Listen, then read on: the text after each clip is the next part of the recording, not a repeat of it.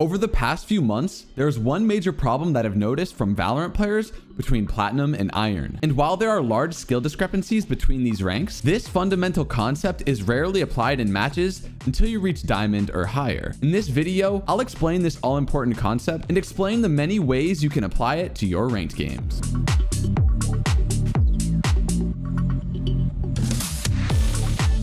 Hey guys, ZK here with another informative Valorant video. Have you ever played a ranked match and every time the enemy team attacks a certain site, you and your teammates can't hold it for the life of you? The two people anchoring the site die, leaving the remaining 3 players in a 3v5 situation over and over again. There are a multitude of reasons as to why this could be happening, but the single biggest one, especially in mid to low elo, is because players don't understand the concept of map control. And this is the single biggest strategical concept holding back players in this elo. Map control is a concept that can be applied to many different FPS games. Valorant, CSGO, Call of Duty, and many more. And while map control is imperative at the professional level of Valorant, I don't hear it talked about much in the mid-elo ranks, which is very surprising, especially compared to Counter-Strike. Map control is exactly what it sounds like. The areas of the map that your team currently owns or is in control of. But why is this important? Let's go back to the example that I used earlier in the video, where your team can't hold a site to save the life of you. We'll use Haven in this instance. The 2 players anchoring A, Sova and Jet, are sitting on the back of site and graffiti from the moment the round starts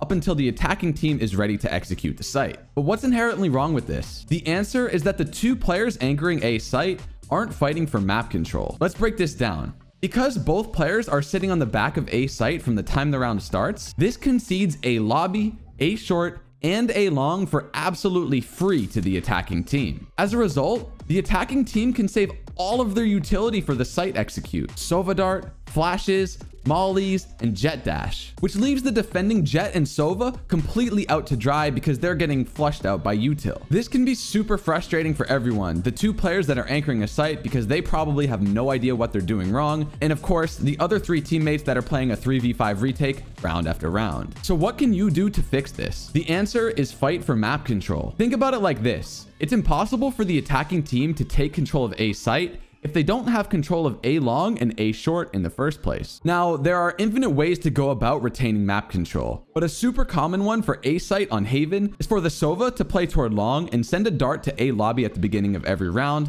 while the Jet plays short with an operator and tries to get an early pick in assistance with the recon dart. And while a simple recon dart might not slow down a rush, it will allow you to relay the information over to the rest of your team a lot earlier than you would if you were just sitting on the back of site like we talked about earlier. This can allow your teammates to rotate before the attacking team's execute takes place, so you can hopefully have more than 2 people on site. Now, I want to be very clear on something. While I'm telling you to fight for map control, I'm not suggesting that you fight until your death for it each round. Let's say you send the recon dart to A lobby from long, and the Jet who's playing short with the operator gets a pick. It's likely going to be a bad decision to re-aggress this part of the map, especially since you just got the first pick of the round. Since you're already up in numbers and it being a 5v4, it's best to relay the information of the enemy team's presence toward A to the rest of your teammates. And at this point, if you're the operator, you can fall back to a different angle, such as holding the bottom of sewers from the A short cubby. This does concede the first part of sewers, but it doesn't allow the enemy team to scale all the way up to site,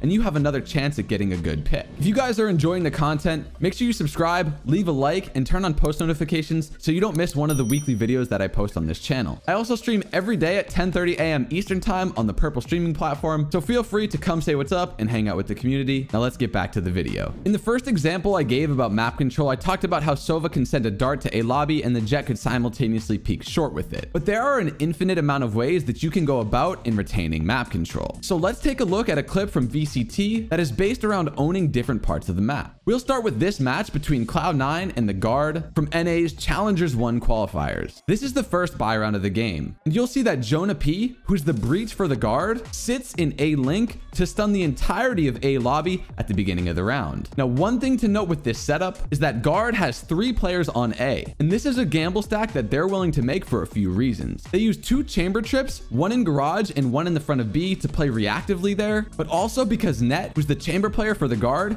has a super aggressive TP on C long to try to get a pick, and then teleport out and play retake with his team. Anyway, let's see what happens in this brawl toward A long. Leaf satchels instantly as he's probably expecting this breach fault line to come through and he's trying to beat it. But the problem with these satchels is that they don't do too much because the rest of his team is stunned in A lobby from the breach. And look at how much utility was used from the attacking side. They start with a breach fault line of their own toward long, Leaf satchels that we just talked about toward long, a raise grenade long, a boombot long, and a breach aftershock long. And yes, at the end of the day, Saya player is forced to use his dash and give up this part of the map, but this is a win in the guards book because they made Cloud9 use so much utility in order to give up this one small part of the map. At this point, Cloud9 knows that there's no way they can execute sight with such little control leading up to A, especially after they had to burn so much utility toward long. And as they double back towards C, remember that we talked about the aggressive angle that Net was taking with his teleporters. He was able to get the first pick of the round and instantly TP out, so his team can play retake with a 5v4 man advantage. Between the breach stun A, the Sky and Jet doubling up on A long, and the aggressive chamber TP setup towards C long, this round was won by the amount of map control that Guard was able to retain throughout the round. At this point, it's time for you to think. Map control isn't a concept that's exclusive to the map Haven. It can be applied to every part of every single map in Valorant. On the defensive side of Bind, for example, retaining control of Hookah and B long